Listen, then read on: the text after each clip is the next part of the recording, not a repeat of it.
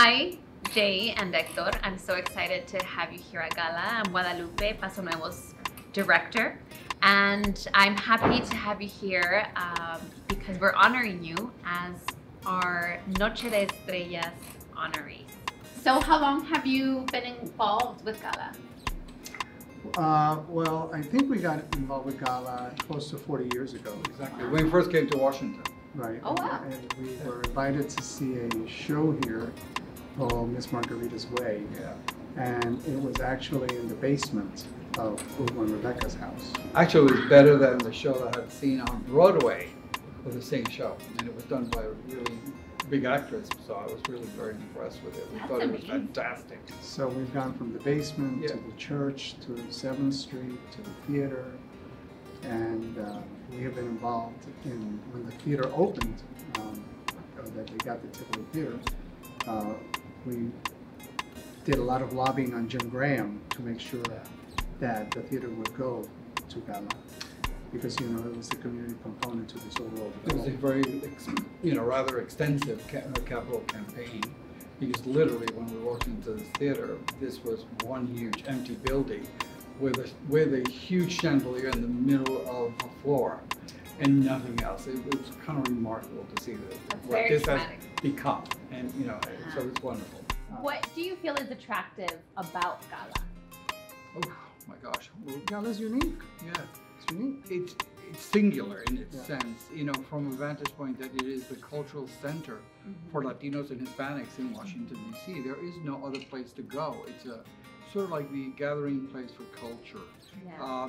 There aren't too many places where you could actually see new works, fantastic theater, beautiful productions, just like the one we currently have, that bring people into another world all of a sudden. And by the way, we're seeing some extraordinary work, not only in the recent years, but this is nothing new. We've been doing extraordinary work at GALA for years and years and years. And it's very satisfying to see that tradition has been maintained. And Hugo and Rebecca, as they say, they're the ones who make, tripas hacen corazones de tripas. Yeah. Because with the funding that is so crucially needed for this theater, it's amazing how much they do with so little.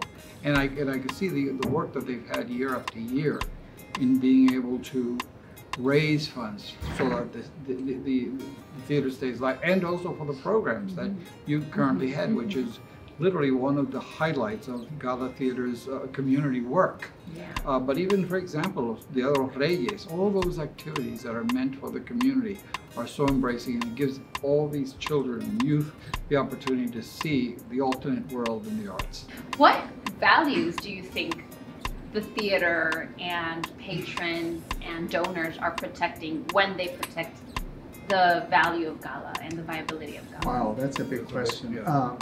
First of all, you're respecting the work of the founders. Second of all, you're ensuring that the only Latino theater in Washington, D.C. continues. So it's here beyond Rebecca and beyond Hugo and beyond all of us. Yeah. And third, it is a monument to people's hard work. And just as the Tivoli Theater was here, and it's a historic theater, it's because of GALA. One day will become a historic theater here, and hopefully it'll be here 50 years from now. What do you think, or what do you dream for GALA's future? Well, yeah, I dream of a future where it is not such an economic struggle for us to be able to put out these programs, where we don't have to literally beg every year for people to support and fund. There is so much merit to what GALA does for the community, for the arts, that it shouldn't be put into that position when the arts really become a necessity rather than a luxury. Because, frankly, theater is not a luxury, theater is a necessity for expressing your culture, expressing yourself, telling your narrative. So I think we need to learn that, and I think that that's the most important message. Why should people come to Noche de Estrellas and have fun, but also participate philanthropically in the event? More importantly to me is the philanthropic portion. Supporting an institution that has to be here for the next 50 years. An institution that earns every single penny that you actually give it, and then some. because it is such a responsible organization. You know, I was one time the board member, but I was also treasurer, and I saw over the years the responsibility on how we spend every dollar, and how we equate that to how we serve the community. That's important. That's very valuable. The return on investment that this theater gives to the community is worth every single $100, $1,000, $2,000 that anyone could give in this theater. And I really encourage them to put their hearts out and support the theater. The key is to show the support, the respect, and to honor what has been created here. We can give awards and recognitions to people, and that's secondary. Totally. Because the bigger picture is the theater. You know, you choose to honor certain people, and we're honored that you've chosen us. Humbled. But yeah, but that's secondary.